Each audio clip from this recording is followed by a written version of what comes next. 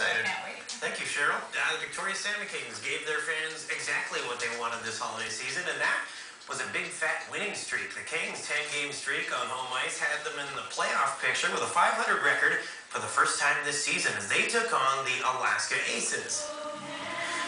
And those red jerseys growing on me. I gotta admit, the Kings looking sharp in their alternate silks, but not quite as sharp as this guy. Check out the vintage Chris Pronger whale jersey.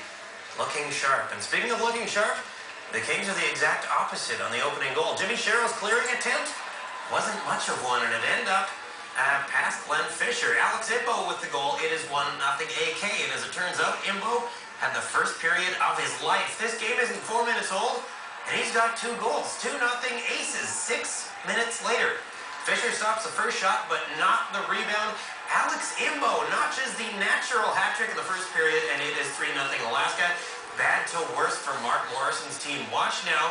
The puck comes to the right point, and the shot will hit Scott Howes right in the face. He was able to skate off unassisted, actually returned briefly in the second period.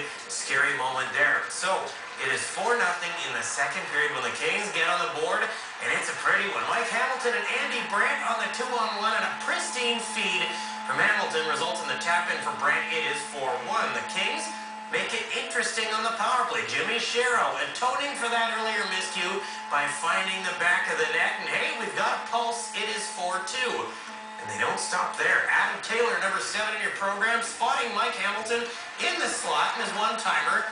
Beats Aces keeper Sebastian Dom, cutting the lead to just 1. Now feast your eyes on the tying goal. Patty Colombe doing his best Bobby Orr impression, coast to coast before dumping it off to Hamilton. What a goal.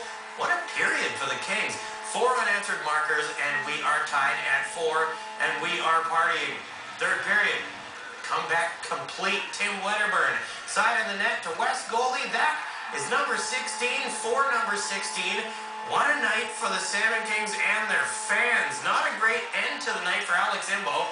Check this out. 3 aces in the box, enjoying this show from Marty the Marmot when a liquid refreshment comes courtesy from some guy at row 12. Yeah, yikes. A little bit of everything in the ring tonight, but the bottom line, a remarkable 5-4 come from behind win. I mean, this is pretty crazy. Like, being down 4-0, I mean, a lot of teams have kind of quit, but we stuck with it and tried to keep it simple and ended up coming on top, and it was definitely one of those games you'll remember. All in all, real gutsy performance from guys. We paid the price. There's some guys with injuries and broken noses and closed eyes, but they played the winner. BCHL's Christmas break is